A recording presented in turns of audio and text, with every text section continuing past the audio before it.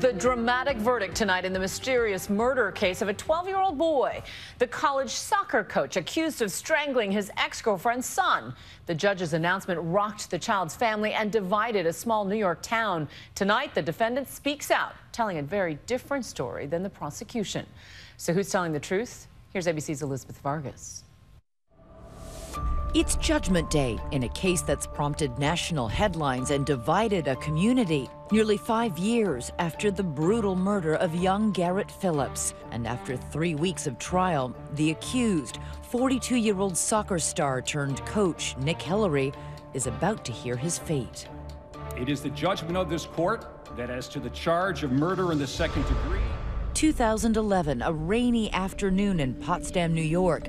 12-year-old Garrett Phillips is heading home from school. Tell me about his personality. It just seemed like he was 100 miles an hour all the time. Soccer, lacrosse, hockey, football. Wow, an all-around athlete. Yes. Until recently, Tandy and Nick had been a couple, even living together, which had raised eyebrows in the small town. Do you feel like you stuck out? Oh, yeah, most definitely. You know, sometimes you're the only one of color in the grocery stores. That day in 2011, across the hall from Tandy's apartment, college students Sean Hall and Marissa Vogel hear something. I said, "Did you hear that?" We were both convinced that we had heard either no or ow, and then definitely a help. So I knew it was one of the children right away. It just sounded urgent. Marissa goes to investigate, knocks on the door. It was completely quiet until I heard a click of a lock. It was instant goosebumps. Potsdam Police. My name is Marissa Vogel. I thought I heard some screaming like no and help a couple of times. When police finally get inside, Garrett Phillips is lying on the floor of his mother's bedroom. Initially, my officers, they were focused on saving Garrett's life at that point in time. They didn't really know, they didn't know who they had or what they had. They called for medical intervention immediately, and that's when the emergency response began. He is rushed to the hospital. And then the shocking autopsy. Rug burns on Garrett's legs, suspicious marks on his face and neck. The cause of death, suffocation and strangulation. 12-year-old Garrett Phillips was murdered. Did police ask you who would want to harm your son? Yes. It was like, everybody liked Garrett, and no one ever had a problem with Garrett, and then it's like, oh, there was one person. Just one? Just one. Who was it? Nick. Nick Hillary. Yes. Tandy says Nick and Garrett didn't get along. She told me that Garrett had come there and said, "I hate Nick, I don't want to live here with him anymore." 2 days after the murder, the police asked Hillary to visit the station. Hillary says police held him against his will all day. Why do you think there's this depth of fervor to get you? Because I think I have crossed the line of being a black man, honestly. You think it's all about race? It is.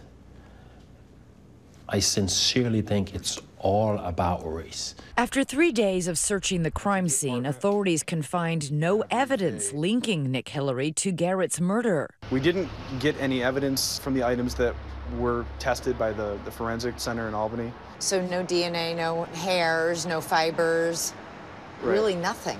They do find 4 sets of fingerprints on this window. None of them belong to Nick Hillary, and it was the only way out for the killer. He appears to have jumped from that window, a daunting leap. Oh, wow. That is pretty far down. It's around 20 feet from the windowsill down to the ground. Police had suspected Hillary from the start. They secretly filmed him pacing the sidelines of a soccer game as he coached, capturing evidence of what they say appears to be a limp. You didn't jump out a window and injure your ankle trying to escape? No, I did not. I absolutely have nothing to do with the death of Garrett Phillips. Nick Hillary is eventually indicted for murder. Prosecutors say a possible motive, perhaps the hope that with her son gone, Tandy might come back to Hillary, or fury at the child who caused the breakup. With 10 jurors already selected for trial, Nick Hillary's defense team suddenly asks for a bench trial, choosing to put his fate in the hands of one man, Judge Felix Katina. His lawyers smartly felt, we don't want to take the chance of putting this in the hands of a jury. The many names that have been labeled on this defendant are the innocent man, the wrongfully accused. 5 years after the murder, Nick Hillary's trial begins. I want you to label him for exactly what he is, the murderer of a helpless 12-year-old boy. Nick Hillary did not kill Garrett Phillips. The prosecution's case is based largely on a few moments of security camera video. That video shows Garrett Phillips skateboarding past Nick Hillary's parked car at the Potsdam High School. Moments after Garrett passes, Nick pulls out. Did you see Garrett skateboard by? No, I didn't. Because obviously surveillance tape shows that he did to go home. Exactly. And that's a pretty extraordinary coincidence. Very much so. Obviously, given what happened. Yes. Hillary claims he went straight home. But watch carefully. Instead of turning right to go straight home, Hillary turns left. Prosecutors say he's following Garrett on his way to commit murder. Why would you turn left? When I made a left, my intentions were to get to the office. And I quickly realized I need to make provisions for my daughter at home. But that's not what his defense attorney argues during the trial. He says Hillary turned left to visit his assistant coach. The inference you can draw from Nick making the left turn is that he was going to Ian Fairley's house. This case was primarily based on a surveillance video, potential motive, and his own arguably inconsistent statements. There's no hard evidence like DNA and fingerprints. In closing arguments, the defense team repeats the phrase reasonable doubt 25 times. Proof beyond a reasonable doubt. Reasonable doubt, reasonable doubt. And questions the motive. You killed the poor kid with the hope that the mother will come running back into your arms? It makes absolutely no sense. Finally, just hours ago, Judge Katina with a decision. It is the judgment of this court that as to the charge of murder in the second degree, as charged in the indictment, the defendant, Oral Nicholas Hillary, is found not guilty. Nick Hillary acquitted and free to go.